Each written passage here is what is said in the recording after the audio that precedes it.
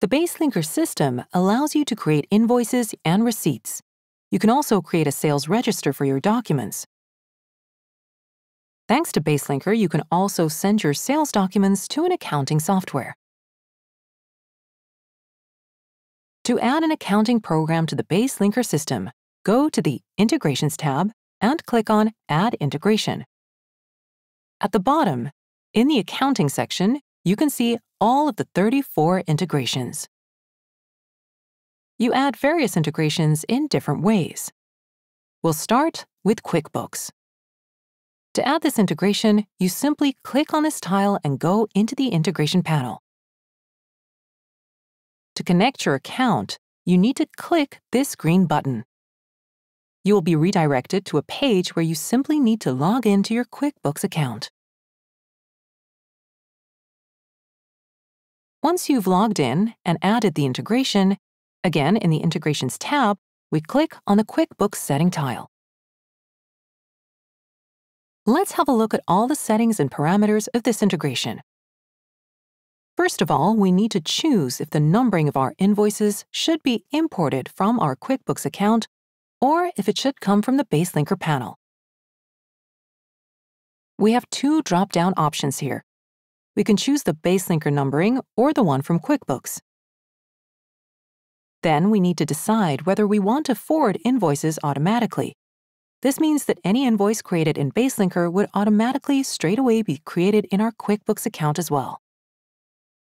The client will receive as an attachment to an email if, of course, we've pre-created such an email template, an invoice which we will have in our QuickBooks account. Then we decide whether we want to display to the customer the invoice from Baselinker or QuickBooks.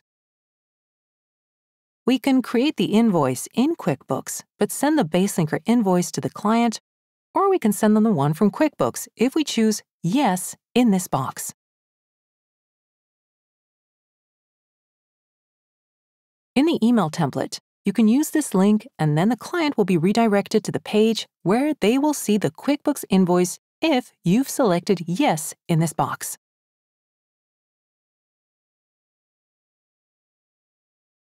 Provide the name of the customer to QuickBooks. Here, we can choose Yes or No. Provide additional comments in the invoice. Which price to pass on, net or gross.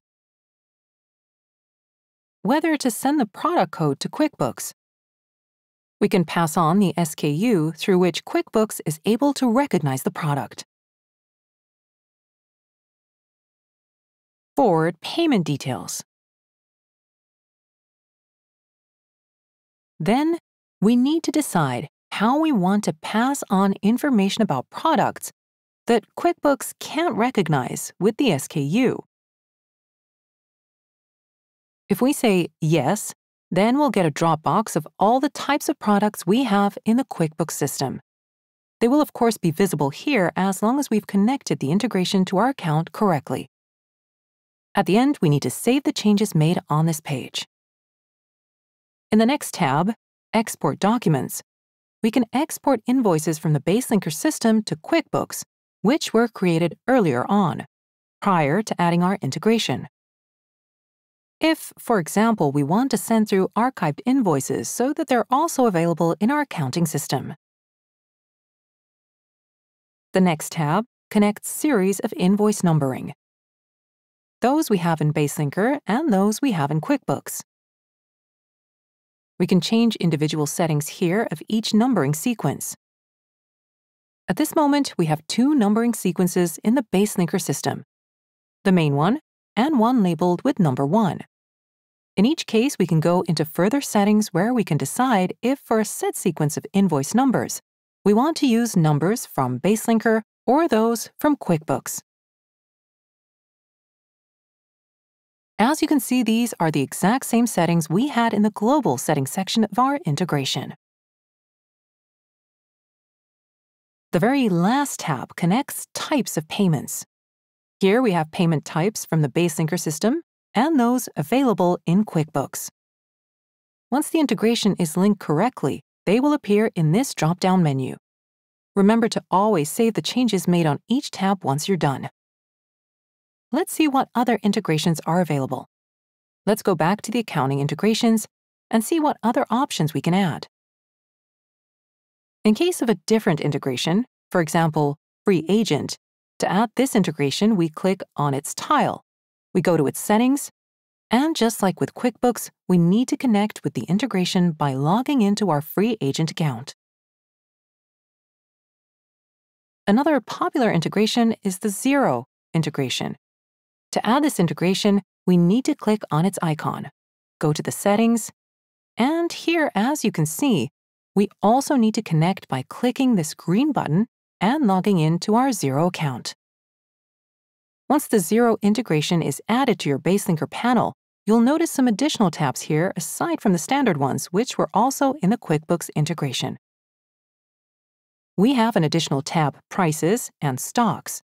This is because the Xero integration allows us to send information about stock levels and prices from the Xero account to the Baselinker system. Like with any other synchronization of stock levels and prices, we can choose the frequency of the synchronization, and here you'll find information about any previous synchronizations. The other tabs, like Series of Numbering, Export Documents, and Connection, refer to the same options we had in the QuickBooks integration.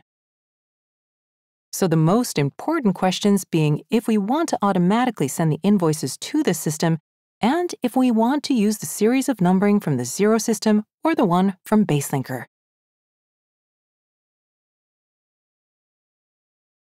All your created invoices can be found in the Orders tab under Invoices on the Invoice tab.